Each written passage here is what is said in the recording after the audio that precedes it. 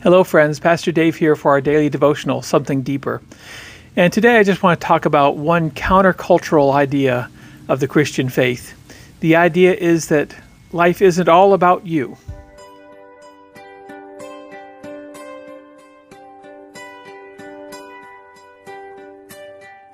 It's so natural and so easy for us to put ourselves first.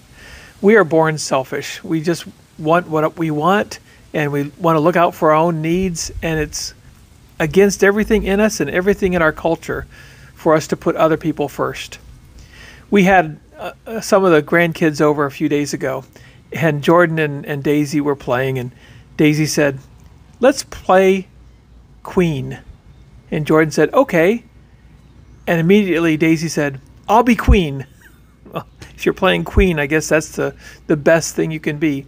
But Jordan had an answer. He said, "Well, I'll be king." And as they walked off to the bedrooms to set up their castle, I guess, they said, "Who are we going to boss around?" That's sort of like the big question in life, isn't it? We put ourselves first. We are the most important thing. We should be in control of everything. But everybody else thinks that as well. So who are we going to boss around? And all of this is so against what Christ teaches us. Mark chapter 9, there's a story about the disciples. They were traveling and they came to a city. In verse 33 it says, "They came to Capernaum. When he was in the house, he asked them, 'What were you arguing about on the road?' But they kept quiet because on the way they had argued about who was the greatest." Imagine, Jesus' disciples. They're here with the greatest person in history, the Son of God himself come down in human form, and they're arguing about who's the greatest. Well, of course, they knew Jesus was the greatest, but they were all coming in second. And they wanted to make sure that everybody else knew that that was their place. It says in verse 35, "Sitting down, Jesus called the 12 and said, 'Anyone who wants to be first must be the very last and the servant of all.'"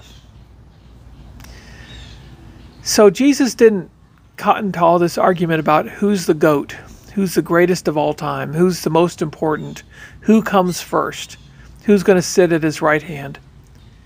He said, if you want to be first in God's eyes, then you be a servant.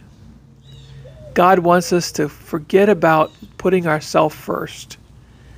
You don't have to take care of number one. You have God to take care of you. You need to take care of others.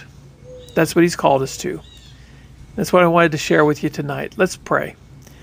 Thank you, Father, that you have called us to a better life than a life of selfishness and self-centered needs and desires. I pray, Lord, that you would truly make us servants. In Jesus' name we pray. Amen. God bless you all. Have a good night. Don't forget, tomorrow's our worship time at 10 o'clock at First Brethren Church, 150 North Shade Avenue. If you are in the neighborhood, come and worship with us. God bless you and good night.